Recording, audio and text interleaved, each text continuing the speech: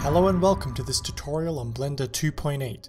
My name is Hayden Falzon from falzonfantasy.com, and today I'm going to be showing you a new feature in Blender. So, take a guess. What looks new in this screen, or different? I'll give you a hint. It's around here. That's right. You may have noticed that you only have hide options now. Where's my hide in render options? You know, a very useful and at times overused checkbox. I know I overuse it, that's for sure. But it's not there anymore. Where's it gone? Well, today I'm going to show you how to use the new system that is in place in Blender 2.8's most recent update. Objects now are not individually disabled or enabled for rendering. Instead, that job falls to collections. Now, if you aren't using collections, I highly suggest that you do so because they make your workflow so much more easy and intuitive. Unlike the old empties of 2.79, you can nest them within one another. So if I create a new empty, I can nest that within that one, and I can nest that within that one, and then you can have objects within each one. But back onto the question of before, working with visibility. It's very important when, for example, meshes that we're using as guides, and we don't want to render them. So I'm going to show you very quickly how to do this.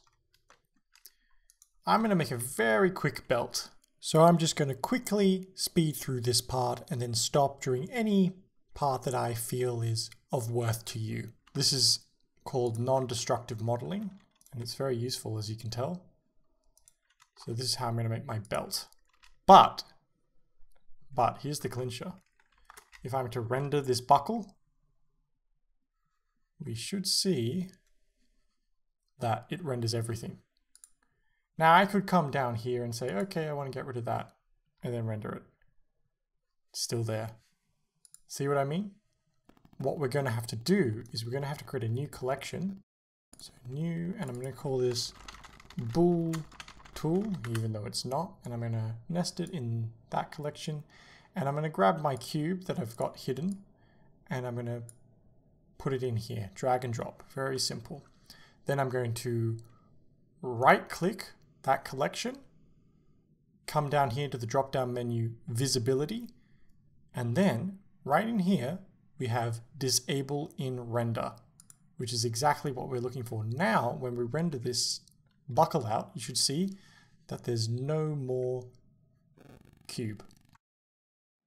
I really like this feature. I think it may be less intuitive on first glance, but I feel that it is more feature rich and the potential is just far greater.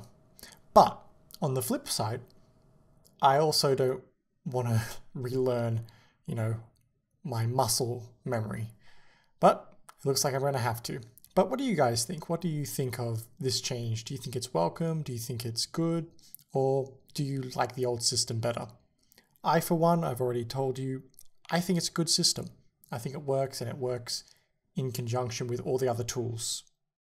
And I hope that it helps you get back up to speed with Blender.